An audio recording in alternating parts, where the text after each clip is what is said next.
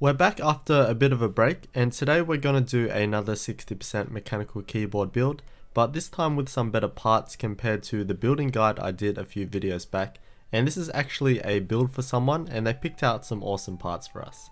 Again, 60% boards are by far the most customizable keyboards you can build because of the universal sizes of the plates, PCBs and cases.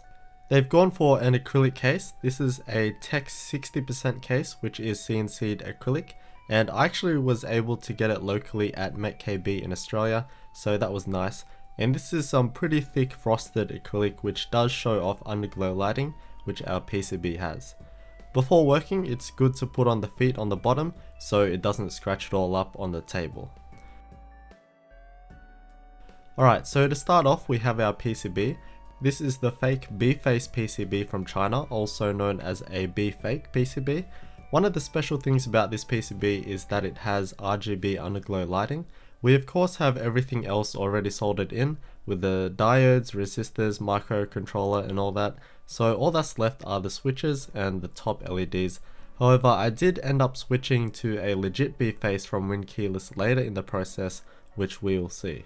The plate we have is just a simple 60% aluminium plate in silver, which offers various mounting positions for keys, but we're just going to go with a standard ANSI layout today. For the key switches, they've gone straight to the magical Zealios, which we bought from 1UP Keyboards, and these are available in a few different weights, and we've gone with the 65 gram variant, and this is the bottoming out force, not the actuation force. These are super well known and popular in the community for their smoothness and tactility in a stock form, making up for the lack of common tactile cherry style switches. Before we put these in though, let's give them a bit of a lube. I actually already lubed them about a week before filming, just when I had spare time here and there.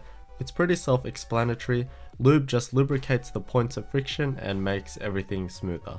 Zealios are smooth in its stock form and is awesome that way, and doesn't really require lubing at all, but we're gonna do it anyway. And this is a Krytox mixture, which is some pretty expensive stuff, and I grabbed this from SwitchTub. It's easy to overlube these, so I'm gonna do some pretty light application mainly on the rails. As well as making it smoother, it does dampen the sound, and it does take a bit away from the sharpness of the tactile bump, which may be a downside to some. Now to the stabilisers. These are genuine cherry stabs, so they're not as terrible and rattly as the Chinese copies, but still I clip the little dampeners on the bottom and then also lube the stabs.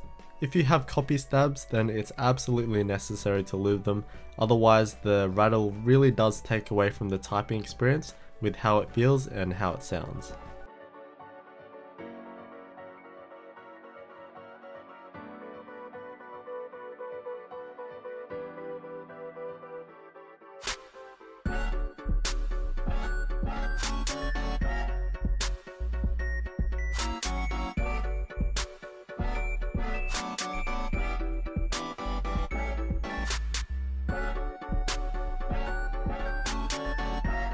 Okay, so I went ahead and popped the switches in and soldered them in, but the PCB actually just stopped working. I must have did something to upset it somewhere, so that was unfortunate and was pretty frustrating. And these cheaper PCBs are prone to such things, so you have to handle them with care. On the flip side though, we upgraded to the legit B.face from Winkeyless, which at the end of the day fits the build much better. So here's the new B.face PCB from Winkeyless, which is a Korean site. And maybe some of you can notice what's wrong with mine, which was my fault. Anyways, I had to desolder all the switches from the old PCB and put them into this one, which is always a pain. For the LEDs, we're using some purple through-hole ones, but we're also going to use some SIP sockets. What SIP sockets are sockets that the LEDs can insert to. These sockets are soldered onto the PCB, so the actual LEDs can be put in and be taken out without the need of desoldering. And to put these in, the switches need to be opened up. And to add to that, I also bought some switch stickers with the new PCB. I have some pink ones here, and these stickers go between the two halves of the switch housings. It's not really necessary at all, but switches can have a tiny bit of play between the two halves, especially if you've opened them up for modding, making the clips just a touch looser, but in stock they hardly move at all, but whatever.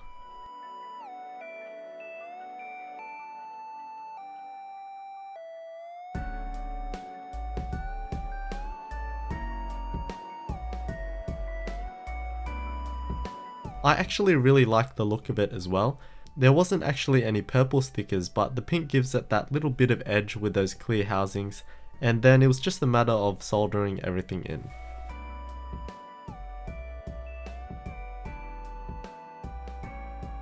And then we hit another problem. The PCB doesn't actually fit into the case, which I had no idea about. This is because the underglow SMD LEDs get in the way of the ribbing on the case. On a normal 60% board, that area on the PCB is empty, and that's the reason why these line up so perfectly.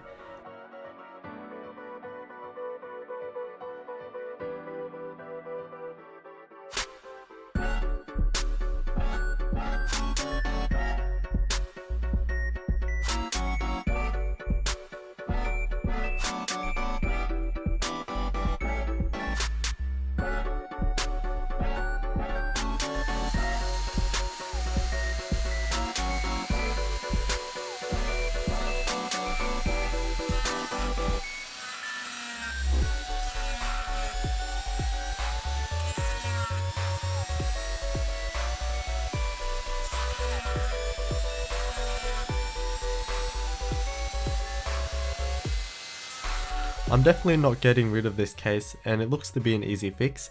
I'm using a rotary tool with a small sanding bit and simply just sand out some small divots into those ridges. And since it's acrylic, it's pretty easy to work with, and since it's also frosted, it's forgiving in how it looks. And these will be curved instead of straight, and I couldn't see an easy solution to make clean square cuts, but this turned out pretty close to perfect in my opinion. The bottom line didn't even require that much work, with a couple of half cuts.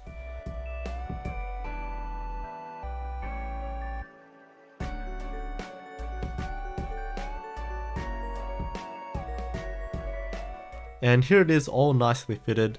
I'm really happy with how this turned out. It now works perfectly with the plate now being nearly flush with the top face of the case, and you can't even tell anything's been done from the outside, which is awesome. Before putting it all together, I went to testing, and really embarrassingly, I couldn't get the keys to work, but the underglow lighting did turn on and stuff. So I played around with the firmware and everything in the bootmapper client, and I had no clue what was going on, so I emailed Winkeyless with screenshots and photos of the PCB, and he just pointed out straight away that I didn't have any diodes. So I turned the PCB over, and of course there were no diodes or resistors, and I really couldn't believe that I completely disregarded them, and I honestly felt so ridiculous for not noticing that they weren't on the PCB, and maybe some of you picked that up earlier in the video. And this was because I ordered the PCB without opting for the diodes and resistors, which I didn't even realize because it was probably 4 AM when I did it. And I honestly don't even know why you would order a PCB without the diodes anyway, but resistors is somewhat understandable. Fortunately, I do have a heap of diodes with me already, but these are through-hole diodes, but the PCB does allow for both SMD and through-hole diodes, so I was lucky there, but the resistors are just the small chip SMD ones, which I don't have. These are nice and easy to put in. You just gotta bend the pins to shape and then cut it to size. And like the LEDs, we have to watch the orientation when putting them in. On the PCB, it shows the flow of the current with this symbol, and on the diode itself, there's a bar or band on the one side where the cathode pin is, and it won't work if you put it the other way, and then it's just simple through-hole soldering. Now for the LEDs to work, we need resistors, and for these it doesn't matter which way you put them. When you're putting in LEDs, regardless of whether you have SIP sockets or not, you have to check the polarity as well. The longer pin is the positive with the shorter the negative, and on the bottom of the PCB it will show the positive and negative symbols, and that's the way you put it. Although to make these LEDs fit, we do have to cut down the pins, and in doing so they become the same length, so you just have to know what side is what, and you'll know what the bulb looks like in a certain position. And finally, to finish it off, we have our keycaps. These are DSA profile keycaps made from PBT plastic from PMK of Signature Plastics, and you can order this from their website, and they offer a bunch of colors. We have RCB purple modifiers with a WAN white base kit, and these are dye sublimated legends with a super clean typeface on them, and it's just class. The only downside with PMK DSA keycaps is that they're pretty thin at just about 1mm thick, and also the sides aren't textured like the tops, and are more smooth, which scratch up quite easily if you're not using a wire keycap puller, so definitely don't use a plastic ring keycap puller with these. There's also a couple of spare alternative keys, and of course we have the delicious F&J deep dish homing keys, and I just never get tired over how these feel. And here it is all finally done. The typing experience is something I really do like. It's quite a unique experience how it's tactile but quite soft because it's lubed. Whether I prefer Zealio's lubed or not, I'm not really sure, but I do like both experiences in their own way. For those who don't know what Zealios are, they're basically just the superior version of like the Cherry MX Browns, being smoother and having a more pronounced tactile bump, and they also come in heavier weights. And the lube switches along with everything else make the keyboard not that loud. The bottoming out sound is dampened a bit, which I do like, and because of the lube stabilisers there's no rattle with all those keys.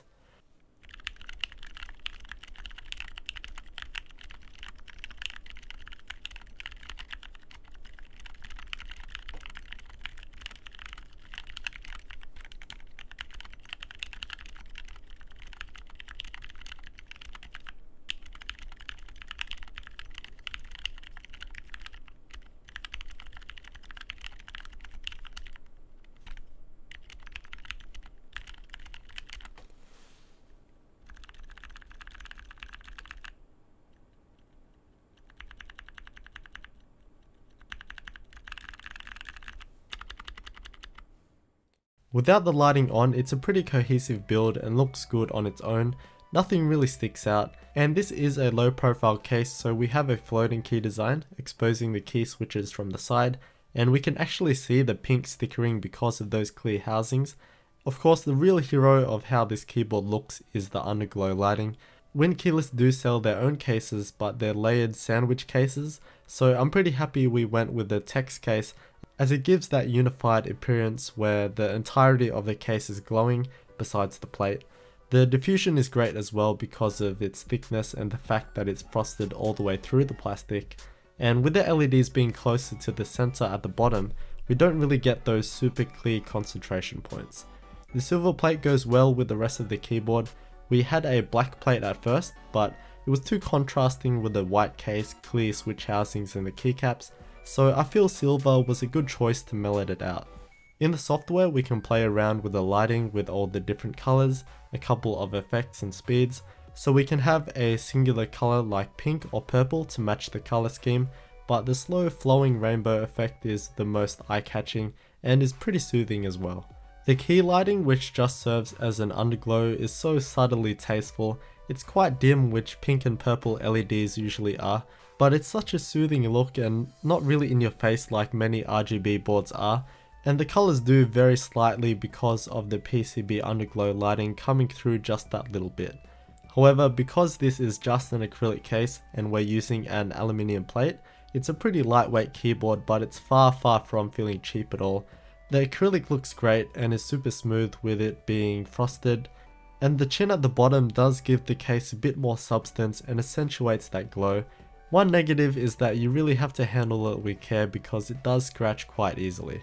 And we did have issues with the PCB actually fitting with the case because of those underglow LEDs being in the way, but I was able to easily fix that up, and the end result looked pretty decent on the inside, but on the outside it's completely absent, which is great. A big thanks to Nicole for allowing me to do this build. There were so many mishaps that happened along the way that stretched the project for much longer than expected, and I apologize for that, but I did learn a lot from it and I'm really appreciative of the experience, and it's probably the most I've worked on switches being lubed, stickered and having SIP sockets installed, but it was a great project to work on and I'll have more coming in the future.